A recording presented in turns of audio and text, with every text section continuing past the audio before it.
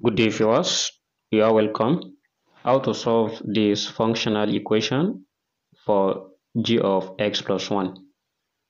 We want to know the g of x plus 1 in this.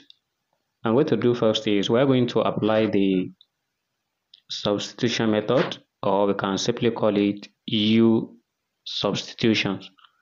So that is what we can use to tackle this problem.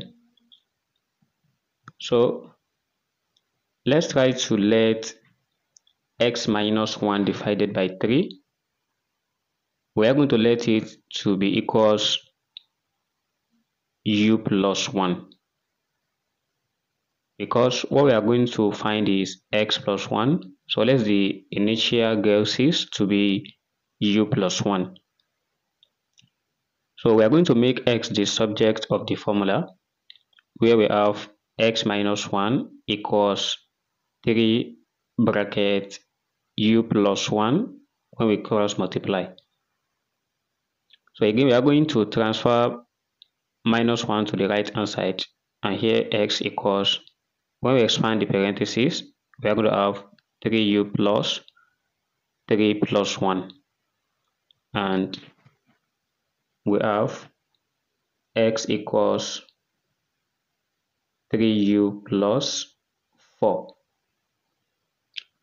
On getting the value of x, we start this, and we are going to replace it in the initial given problem, which is g of x minus 1 over 3 equals x plus 7.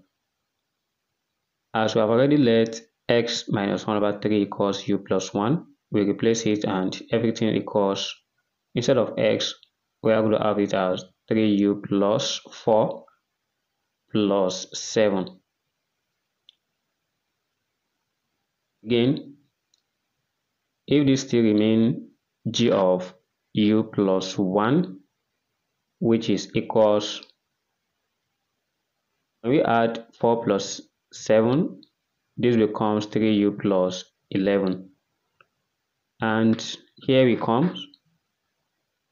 Note that the value of u here is a member of real number.